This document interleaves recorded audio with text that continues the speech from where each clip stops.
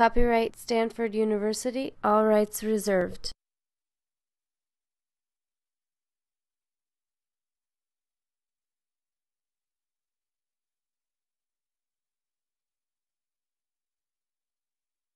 That's the one that was done on my fair. I tell you, and they just got a community down for some family for like 283. Yeah. Just that's like $100 to get it started. It is. It's very good.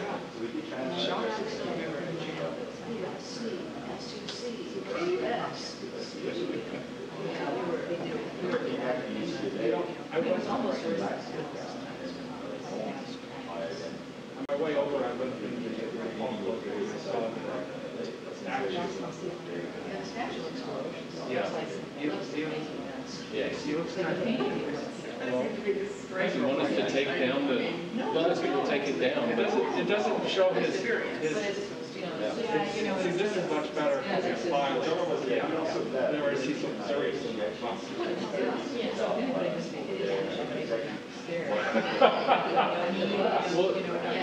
Were you guys, you were there, were you there for the end?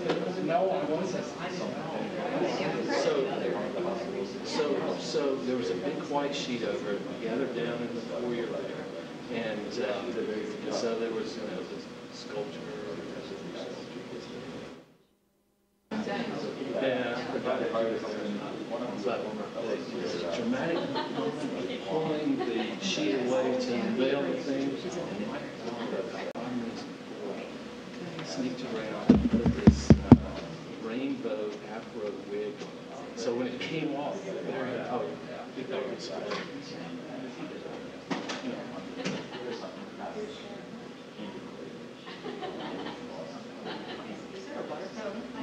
No, we've got just plain water? See, they're upscale. Oh, yeah.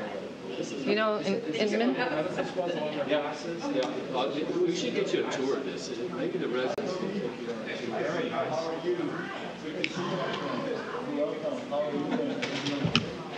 Sharon, how you doing? We're all great. I reach out, you know, it's just VADS and Dads. I don't have to explain to people what VADS. My entourage. Oh, yeah. We made a walking.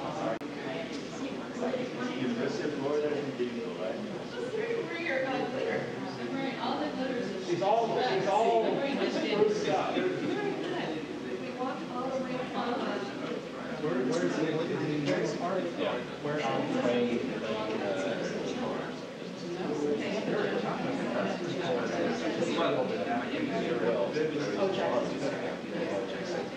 Really helping her out. Oh, yeah, that somebody would do that. Okay. And then she did come to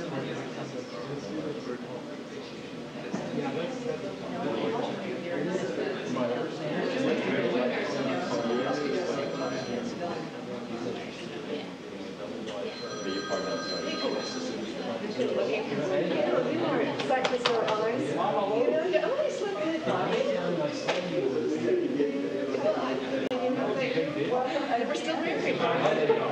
This is the burn surgery.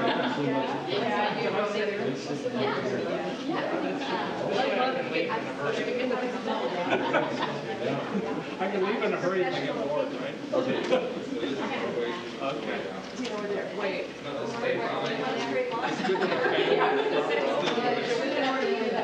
We can keep the booze down. Hey, son, how are you? Thanks for coming. I saw Herman for the first time. Just enjoy, just enjoy.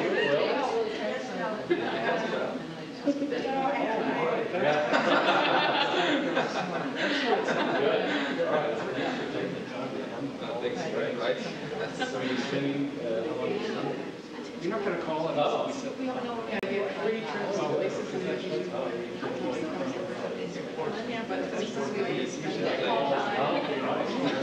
Washington, D.C. and Denver. We had a few days left over.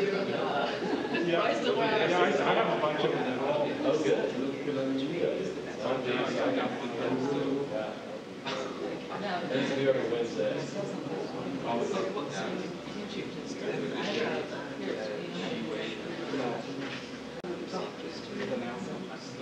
Yeah, well, I got to stop.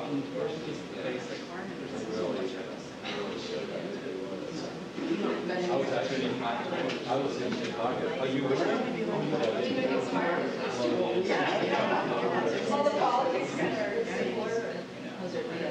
Oh, yes. Oh, okay. That's what I took. People ask me what is bad, so I was telling them. Okay, great. Great. So,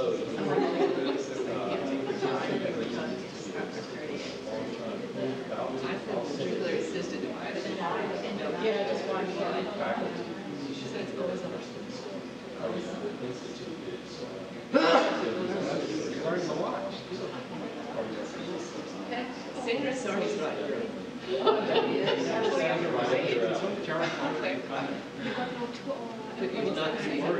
He came over and sent me to see us last Sunday. I was thinking about the lecture. Yeah. That's very cute. It's very cute because that's It's taken a long time.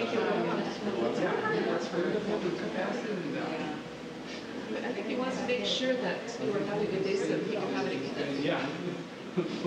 Went out and had pizza. Hi, Sara J. Oh, yeah. Yeah, sure. So, very nice to meet you guys. Oh, wonderful.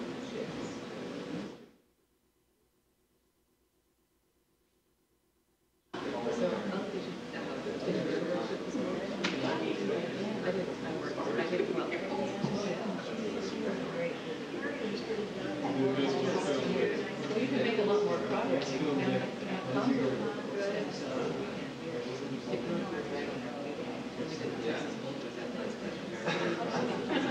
No, we're still trying to get our project through the IR.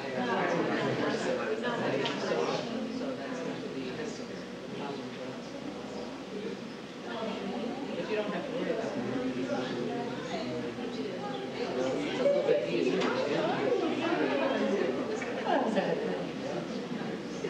Hey, Chris, how are you? Good to see you. Great. How are you? Well, I heard about 3 years ago or 2 years ago. Sarah, I ever said anything. Nobody would tell me. You still have it there. You look like you could print. There's not an ounce of it. It's like a police. Good to see you. Waiting for my supper with Dad. You should probably. Did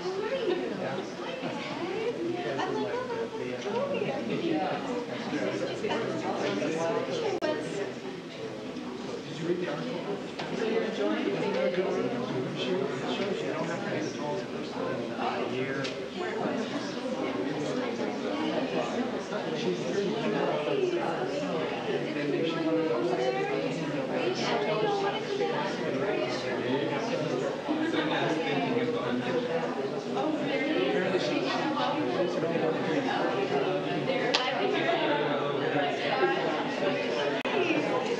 See you guys.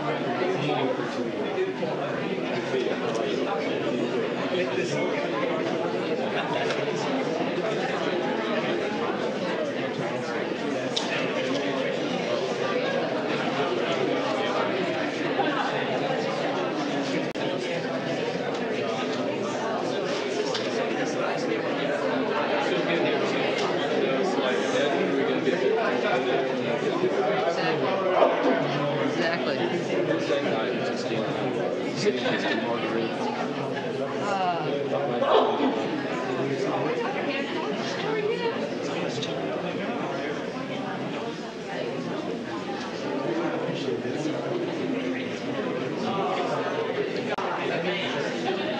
You want me to start?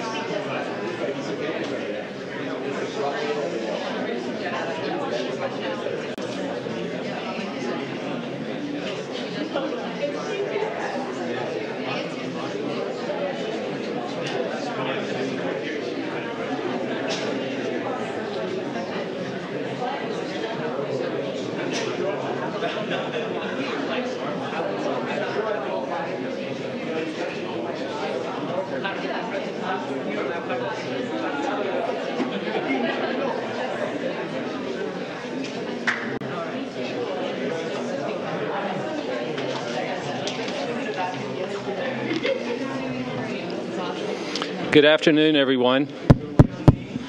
I'd like to welcome you to the 4th annual Norman E. Shumway Lecture, and indeed it's a very special pleasure today to have Dr. Sara Shumway deliver this year's lecture. Although Sara was born in Lake Charles, Louisiana, the birthplace of Michael DeBakey, she grew up in, yeah, that's right. She grew up in Palo Alto and chose to stay on the farm for her undergraduate studies before going to Vanderbilt for her medical school time. She then moved to Johns Hopkins to complete her general surgery and cardiothoracic training with Bruce Wrights, and then became an assistant professor at the University of Minnesota in 1988. She earned tenure in 1993 and promoted to the rank of full professor in 1996. Sara is an accomplished surgeon, researcher, and dedicated teacher and mentor. It's great to have her family here today, Mary Lou, her mother, Lisa, her sister, and Mike, her brother, as well as Sienna, her niece, who got a pass from school today to be able to come to this special event. So please join me in welcoming Sara, who's going to share her thoughts today about VADS and Dad.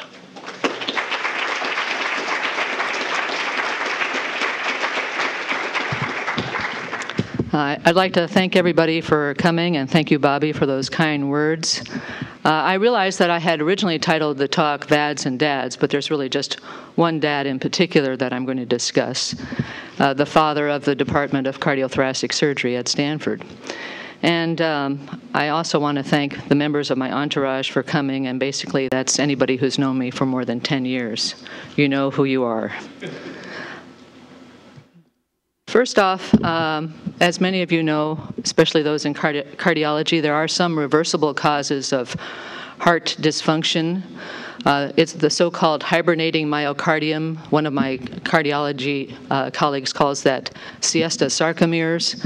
Myocardium that can come back when it's reperfused.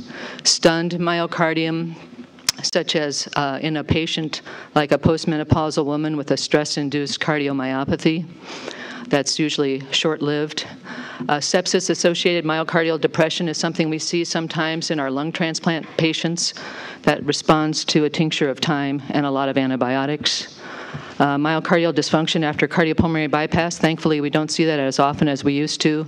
And myocarditis when virus or giant cells have attacked the myocardium. And we have many more surgical options for the treatment of congestive heart failure than we used to have.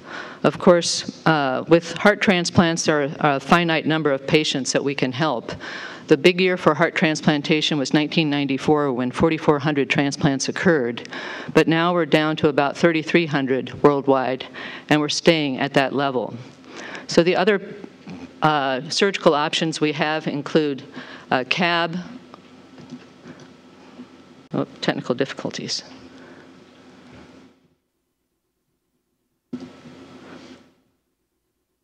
A CAB with valve repair or replacement. Sometimes we have VAD backup for those procedures. VAD being a ventricular assist device.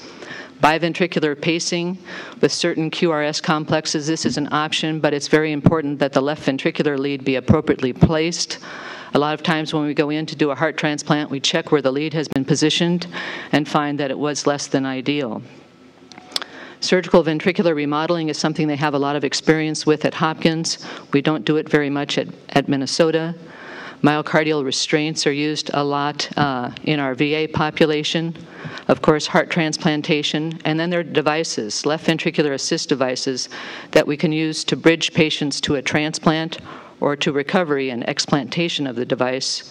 Stem cell research, you have that very nice building nearby, and we're all learning how we can appropriately apply stem cells.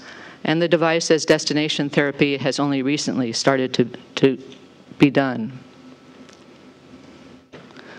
So the three main applications of left ventricular assist devices are as a bridge to transplantation, destination therapy where the patient wears the device until they die or need a new device, and as a bridge to recovery or short-term support.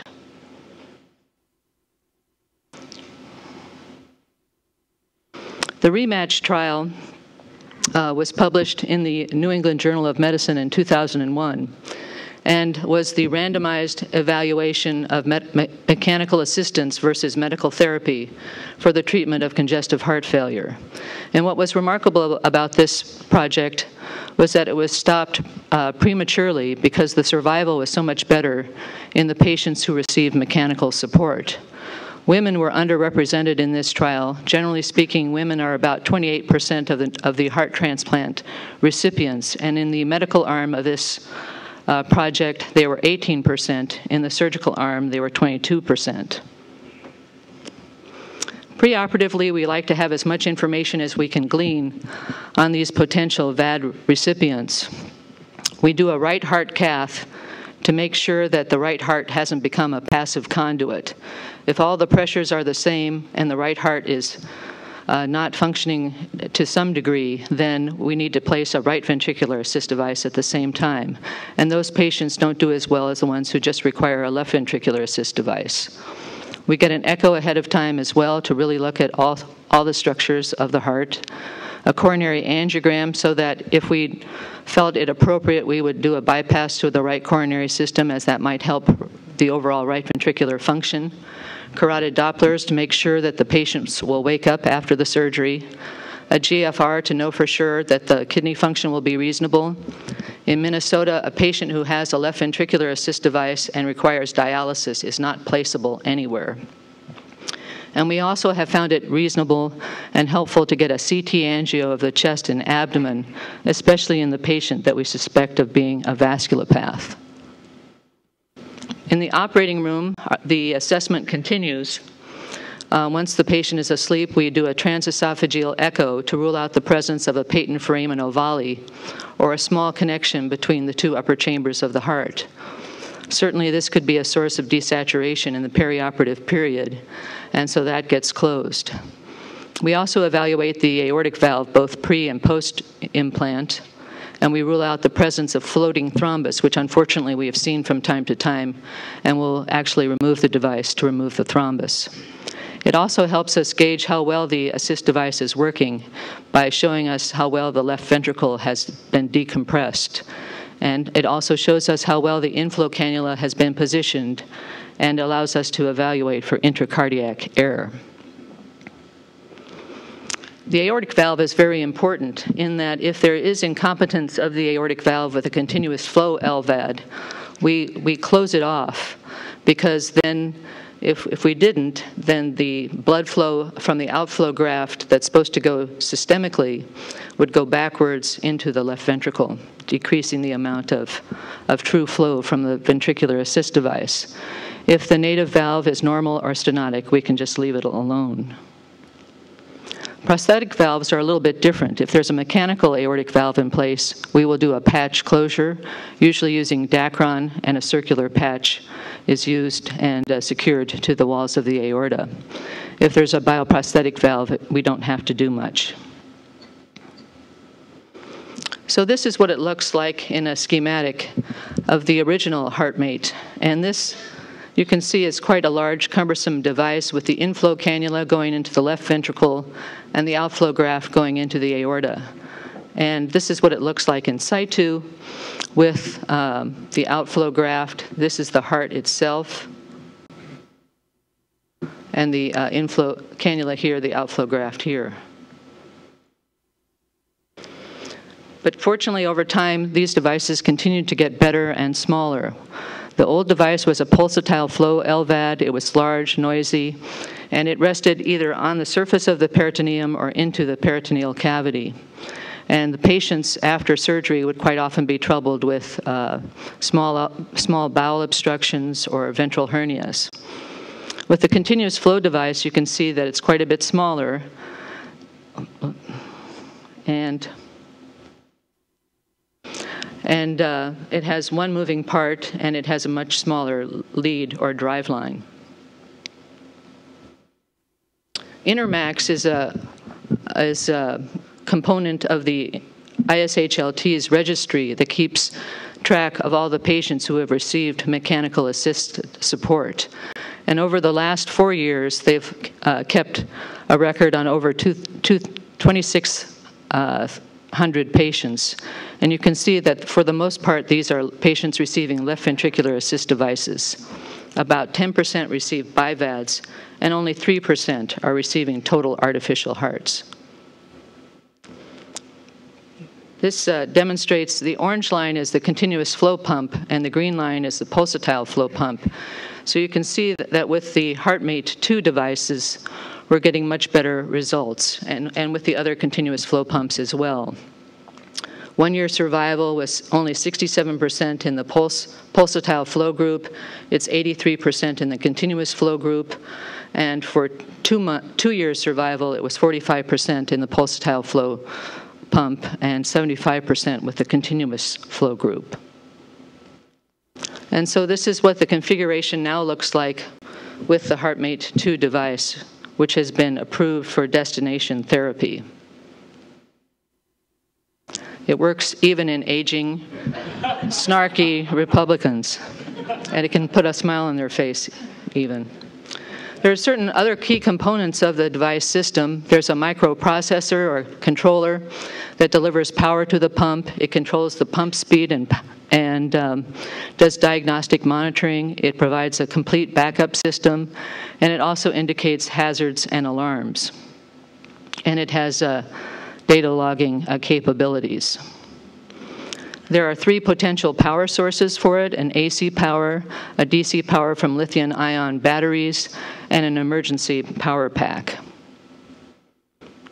And this is what the console looks like in the operating room, and we drag it around with the patients while they're in the hospital and when they come back for clinic checks. But we check their pump speed, and generally speaking, we start out with a pump speed around 8,400. When we have patients who weigh as much as 130 kilograms, then we'll go up to a pump speed of about 9,200. We check the pulse index and pump power. Recently, Bogaev and her colleagues at Baylor, Texas Heart, University of Alabama, and other locales compared the outcomes of women versus men using the continuous flow left ventricular assist device as a bridge to transplantation. And they found in almost 500 patients that after 18 months, there was really no difference in survival, but more women were on support after 18 months, and the median duration of support was longer for women than for men. The mortality was pretty similar, though, 20% for women and 19% for men. Hemorrhagic stroke was more frequent in women, but device-related infections occurred more frequently in men. This is the smaller, acuter device, but just because it's smaller doesn't mean it's better. In particular, it seems to be a little bit fussier to use. It has an inflow cannula that's smaller, and this is the site for the outflow graft. But it's quite a bit smaller. It can be held in the palm of one's hand. And you can see that the drive line here is quite small and actually has to be coiled up within the chest. And this is the HeartWare device. It's not FDA approved, and we've used it only about 10 times at the University of Minnesota, so we don't have a great deal of experience with it. It doesn't seem to be as effective in the larger patient, and a lot of our patients are larger, more than 100 kilograms. Stuber and his colleagues in Hanover, Germany, just reported on a multi-center evaluation of this device. And they had a total of 50 patients. 40% received transplants. There were 4 other international centers besides Hanover. 8 were bridged to recovery and explanted. 34% were still on support, and 18% died. So we're still learning a lot about this new, smaller device. And there are certain do's and don'ts with VAD device therapy. All the usual protocols still are utilized. Chest compressions can be used. We still use the usual X-rays, EKGs, and CT scans, but we can't use the MRI as that will stop the pump. And if it's known that the device has been off for more than 10 minutes, it shouldn't be restarted, as it can contain clot and cause embolic phenomena. The postoperative issues are quite often the same issues that are seen in the patients preoperatively. such as arrhythmias. And in particular, we've had patients with very bad ventricular tachycardia who have had placement of a left ventricular assist device and then can better tolerate an ablation procedure in the cath lab and get rid of their VTAC. Shortness of breath, lower extremity edema, hypertension, hypotension still occur. INR goals can be different for the various VADs and can be different for various patients, especially the ones that have difficulties with GI bleeding. And of course, these patients are not immune to further operations, and so we have to monitor their anticoagulation very carefully.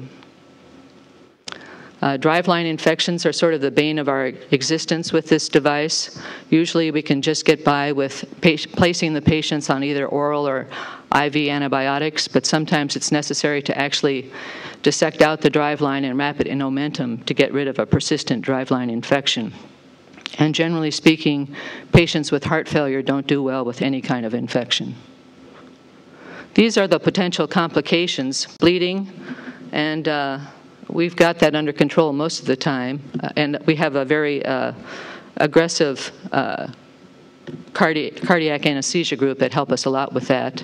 Activated factor 7 has aided us on more than one occasion.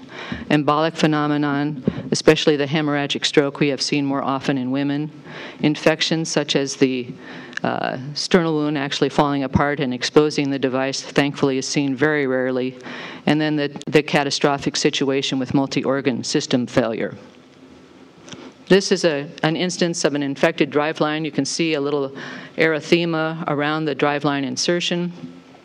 And we've had some help in dealing with that by using platelet gel in the perioperative period and injecting the area where the driveline emerges from the anterior abdominal wall with platelet gel, and then closing off this area with a stitch that we don't remove for 2 weeks, and that's cut down on our number of driveline infections. We've also gotten involved in temporary support for heart failure, and a lot of places like the Cleveland Clinic would use ECMO for temporary support. At the University of Minnesota, we've had a different philosophy in that regard, and we're still learning when is the appropriate time to use the support, for how long, and when the appropriate time is to transition to a permanent ventricular assist device. This is sort of our algorithm for treating these patients. They come in with acute refractory cardiogenic shock. They may or may not have multi-organ system failure and have had a cardiac arrest. And then they get placed on a centromag biventricular support. If they have neurologic recovery and cardiac recovery, we can explant them. If they have neurologic recovery but no cardiac recovery, we place a HeartMate device. And if they have no neurologic recovery or cardiac recovery, support is withdrawn. This is how we cannulate for these patients.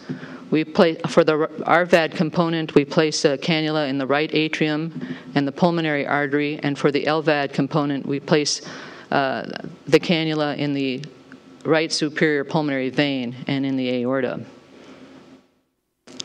We've done this in 56 patients over a recent 4-year period, and 34 of these were a bridge to decision. 11 were patients who'd had a heart transplant or had had a ventricular assist device placed, a left ventricular assist device, and 6 patients had had heart surgery. 5 just received RVADs. And then this expanded to a larger multi-center trial, where you can see that the women were well represented at 39%. And this was done in patients after a cardiotomy, after a large acute MI, or an RVAD was placed after a patient had had a left ventricular assist device. These are very challenging patients, and you can see that their 30-day survival is not great. The cardiotomy group was the lowest at 44%. 50% 30-day survival in the post-MI group, but 58% in the patients who received RVADs after placement of an LVAD. This is an interesting patient that we took care of recently, a younger patient who collapsed while engaged in an athletic event. And he had CPR on the scene. They attempted to defibrillate him and were not successful. And so he had an Abiomed biventricular assist system placed at an outside hospital, and 5 days later was transferred to the University of Minnesota. In 2 to 3 weeks, we were able to wean him off the centromag that we placed, And about a week later, we echoed him and found this thrombus in his left ventricle. So he also had a similar size thrombus in his right ventricle, so he was taken back to the operating room and had an apical ventriculotomy, and the thrombus in the right ventricle was approached via the right atrium, and he has since done well. Stem cell research is still in its infancy, thanks in part to the Bush administration not supporting it very much. This article came out in the New York Times in 2005, saying that there had been great hope starting in April of 2001 when they were able to place stem cells from mice into their damaged hearts and had recovery. But 4 years later, after several clinical trials, there had seemed to be minimal recovery in patients. And so there are certain questions that still exist about how we should approach the use of stem cells. And I'm sure a lot of the answers will come from the group working on stem cell research here. But we don't really know what the prognosis is for stem therapy to repair heart damage. And we don't know whether it's going to be one cell therapy or multiple ones. And we don't really know how much repair and regeneration we're going to get. It's not like the like multiple myeloma that clearly responds to stem cell therapy. And furthermore, it seems that less than 5% of the cells transplanted are present 2 weeks later, and the supernatant of the stem cell cultures is equally effective. So it's kind of a paracrine mechanism. And so ideally, with placement of a left ventricular assist device, we would administer stem cells at the same time. And there are clinical trials ongoing, and we're still trying to get it through our IRB at the University of Minnesota. In terms of the research that's ongoing in left ventricular assist devices at the University of Minnesota, we're involved in single and multi-center studies. We're doing both invasive and non-invasive monitoring of endothelial function. The two main complications have been gastrointestinal bleeding and renal function, so we're investigating those all the time. We still don't understand what the real markers are for ventricular recovery, and precious few of our patients have been bridged to recovery. And we do hope to use the LVAD as a platform for stem cells. I think in terms of future applications of ventricular assist devices, we know that adults with congenital heart disease don't do as well with heart transplants, and this might be a good group. Women who have had 4 or more pregnancies are at increased risk for antibody-mediated rejection, and these might be appropriate VAD candidates.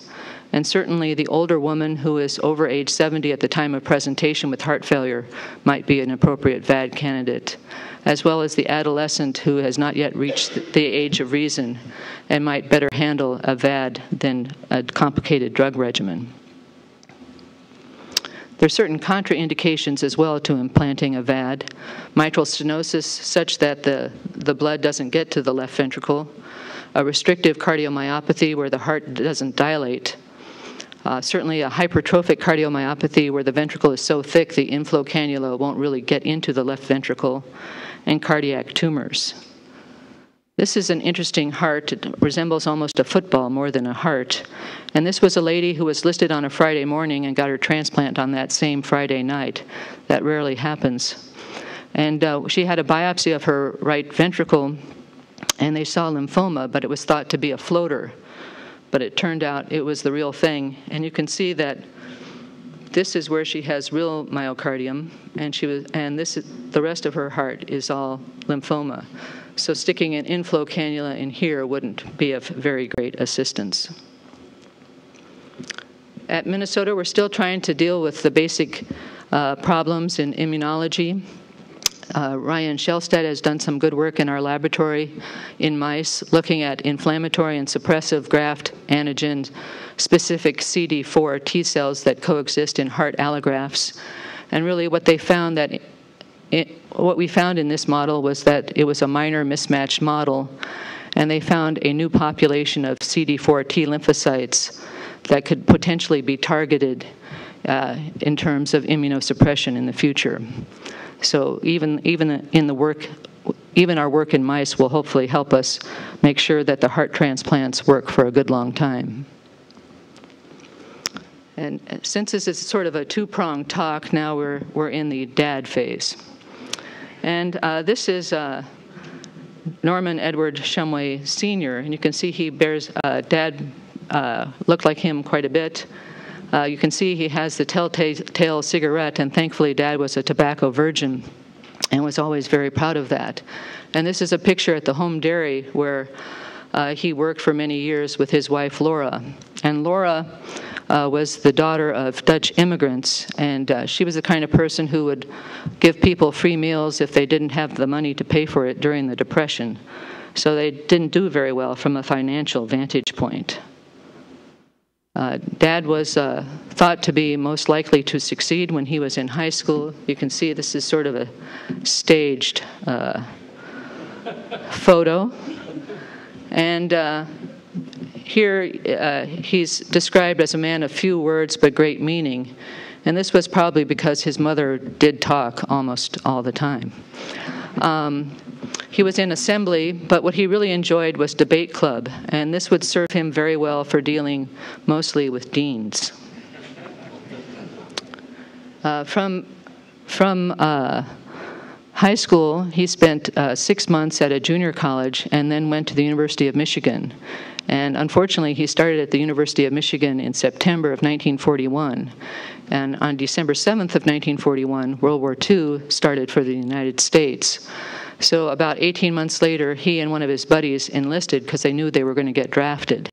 And they were hoping to be jet pilots. But because he had buck teeth, and apparently that causes you to have deformed maxillary sinuses, he couldn't be a jet pilot. So he was very fortunate that he couldn't be a jet pilot because the guy he enlisted with was and died during flight training. So he took a test to determine whether he would be suitable as a dentist or a doctor in the Army. And fortunately, he decided he would rather be a doctor. And spent some time spinning his wheels before an opportunity became available to start medical school at Vanderbilt. And this was one of his good buddies, Shirley Townsend, and the reason why he was such a good buddy was he would loan him his convertible. At Vanderbilt, Dad was mostly influenced by the neurosurgeons there, and one in particular was Cobb Pilcher. And he originally wanted to do neurosurgery, but he spent a summer at the MGH and found that they were mostly talking about what was being done at the University of Minnesota. So that was when he decided he wanted to go to the University of Minnesota. He started there in 1949 and spent 2 years there and met my mother, and they got married. But he decided to join the Air Force Reserve because the big war had already been fought and he needed the money. And then along came the Korean conflict. So here he is, a captain in the Air Force, and my brother looks a lot like him in this picture. And he was stationed in San Antonio and Lake Charles, Louisiana, where I was born. And he often recalled the time that he was the SOD, and there was a terrible car accident, and one of his co-members of the troop was injured rather severely, and they called for everybody to donate blood. And one of the members of the troop was an African American, but they wouldn't allow him to donate. So he has a nice rant in the SOD minutes. So he returned to the University of Minnesota, determined to get his PhD in hypothermia, and I can assure you that there's no finer place to study hypothermia than Minnesota. And he did most of his work with F. John Lewis in the laboratory, but the person he learned a lot from was Walt Lillehei in the operating room. And Walt was a very good idea man. He wasn't always the person you would want to execute the idea, and that's why the team of Lillehei and Varco was so excellent working together. When Dad was at Minnesota, he was described as being the most irreverent of all the people at the University of Minnesota, and I'm sure you all know why that is. This is my first claim to fame. In 1954, this was in the local newspaper. Help from father, Norman J. Shumway, Jr., dresses his daughter Sarah, 18 months. The American father, 1954 model, is a versatile gentleman who can dress a child, cook a meal, and likes to do the family marketing. Between cases. Now, when they got started, after he finished at Minnesota, he was offered an opportunity to stay at Minnesota that wasn't really a terrific opportunity. So he decided to go into private practice in Santa Barbara. And he lasted in private practice for 6 weeks before he was basically fired for, I guess, what was termed insubordination. He was working with an older guy, and he was trying to bring him along, but he didn't like all the new things, and so it just didn't work out. So he drove up the coast and had an interview at UCSF that didn't work out, but he did find an opportunity at Stanford to work primarily in the dog lab and to also run their dialysis machine. And he got paid $3,000 a year to do that. So he was in the laboratory and early on began working with Dick Lauer. And one of their most early projects was to try to determine how to provide myocardial protection to do any kind of surgery. This is one of the older drawings I found in his collected items. And this was when they were doing both direct cannulation of the coronary ostium as well as retrograde cannulation to deliver cold saline and to arrest the heart and do aortic surgery. This was another early drawing showing how the different ways they were approaching the mitral valve.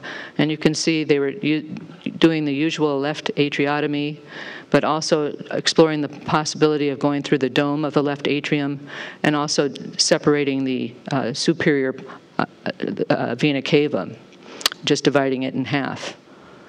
And this is a drawing clearly where they have placed a Starr-Edwards valve. But early on, they really were interested in looking at myocardial preservation. And so they started doing autografts, cutting the heart out of a dog and sewing it back in. So this is what it looked like once they cut it out, and this is what it looked like after they got it sewn in. And they found they could do this in less than a minute, and the way that it was shortened was they cut the left atrial cuff so that they didn't have to reimplant each one of the pulmonary veins, and that shortened the procedure a lot. This was one of the early dog hearts, and one of the early concerns was how well would the heart heal, and you can see the arrow to an area where the atrium has healed nicely together.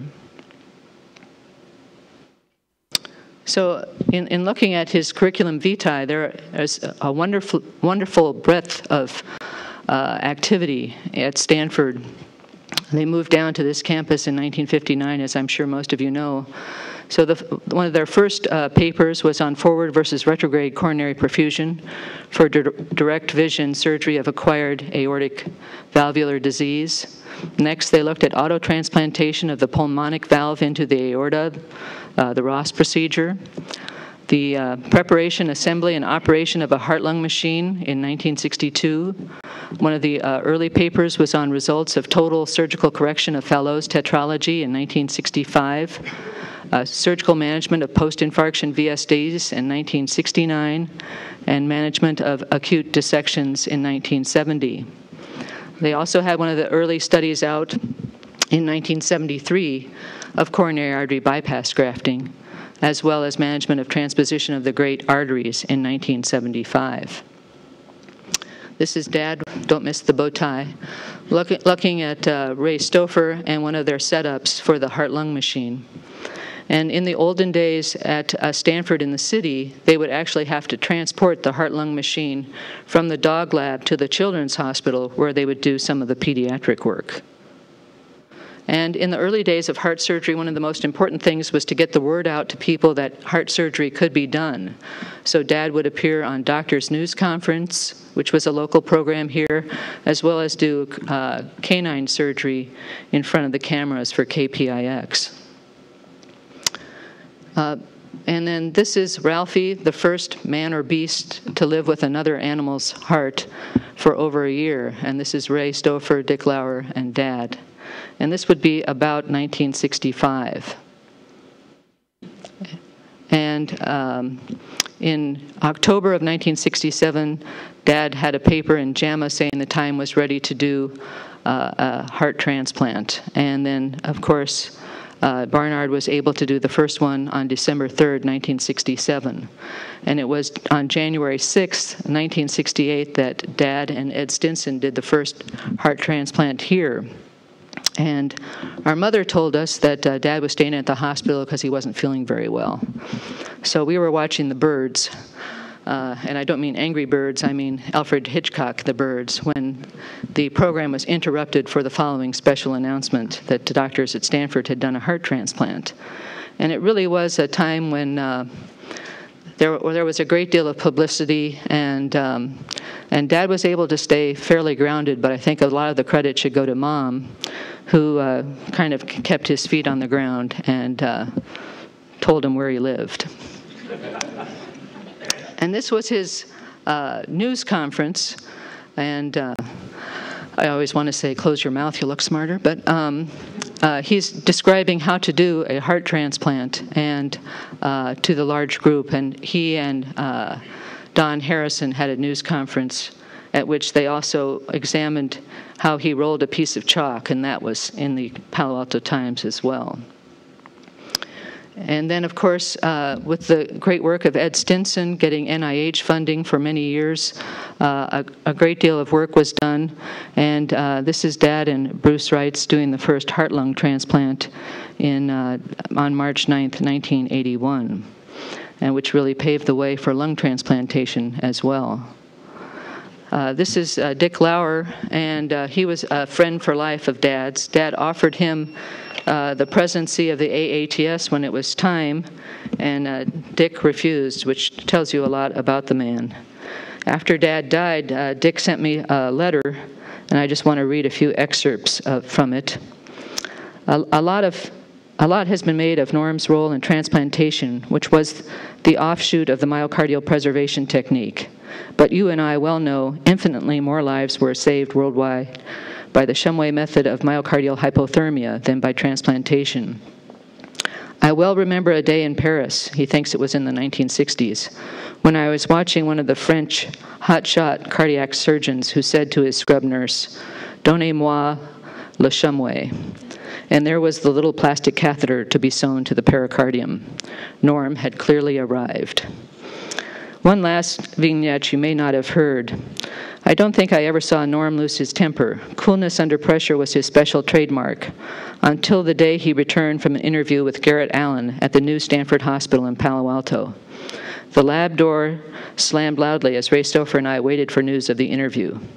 Garrett had told Norm he could join the faculty, but only until Garrett could recruit a big-name cardiac surgeon. Well, we got Norm calmed down and persuaded him that the deal might be okay. And, as they say, the rest was history. Dad also had the pleasure and honor of working with Margaret Billingham, and she taught him a lot about how to treat rejection. And Philip Caves, the young man from Scotland, was able to do a lot of fine work in developing the instrument for transvenous endomyocardial biopsy. And you can tell there's a lot of respect being exchanged here. It's important to have heroes, and they don't all have to be surgeons. In fact, sometimes none of your heroes are surgeons. But one of Dad's heroes was Roberto Clemente, who, in addition to being just a superb athlete, was really the Jackie Robinson for the Hispanics, and also was very involved in humanitarian activities. There are certain Shumwayisms. I think many of them are well known to many of you. Do not panic is the first one, and this is what he learned from Walt Lillehei. When in doubt, keep operating. And that's one I've repeated several times to my residents. It's always darkest before the dawn. All bleeding stops, ... The pump is your friend. And then there's the code, MAGICS. And I've gone to on many a donor run where somebody would ask for the MAGICS, and then I'd know there was a Stanford connection. We are very grateful that Dad did not have bangs like Kirkland, that he did not sell facial cream like Barnard. He was nicer to his trainees than DeBakey. That's not saying much. And he never declared bankruptcy like Cooley. We always wondered if Dad was going to get around to writing his autobiography. A lot of people with fewer credentials than him have done so. But he did get as far as his first paragraph, and this was the introduction. He was going to title his memoir 16-106-106. I can certainly understand why one might consider 16-106-106 a strange title for a memoir. When I entered the Army as a buck private in March 1943, soon to join an infantry replacement training center, I was the first man in my group at the Scott Field Induction Center to memorize his Army's serial number. This required minimal cerebral activity. If I were ever to become a prisoner of war, it would be amusing to see what reaction might derive from recitation of my serial number. Fortunately, I barely qualified as a marksman with the Garand M1 rifle, let alone attained POW status. I did, however, accrue 3 good conduct ribbons. One can see that my military service presaged the so-called yellow berets of the NIH during the doctor draft years. More about this later. So we can only imagine what the rest of the book would have been like. But I'm sure there would have been some excellent laughs. And this is the group at Dad's retirement in 1993. As recently as at the AATS presidential address this year, Irv Krohn quoted Dad saying in his presidential address that the hardest thing about cardiac surgery is getting a chance to do it. And the people in this photo, as well as others, have carried on this message and made sure that people are well trained and suitably able to make good judgment calls in performing cardiac surgery in the future. And sometimes I'm asked what it's like to have a famous father, and I usually say, well, I don't know, I never had a real one, or a real famous father. And but I think the hardest thing about having a relatively famous father is that you have to share them, even when you don't necessarily want to share them. But we were happy to share his legacy and his thoughts and dreams, and thank you for the opportunity of giving this talk in his name.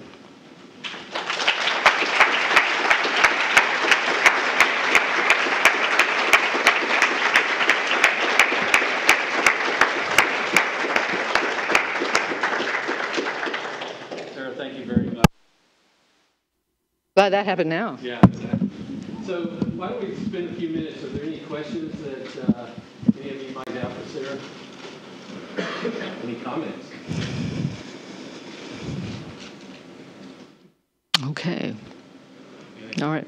All right. Well, before you step away, this is a small token of our appreciation for taking the time and effort to put that wonderful lecture together and spend it with us. Oh, great. It's please heavy. Accept this small gift of appreciation. Thank you very much. All right. Thank you.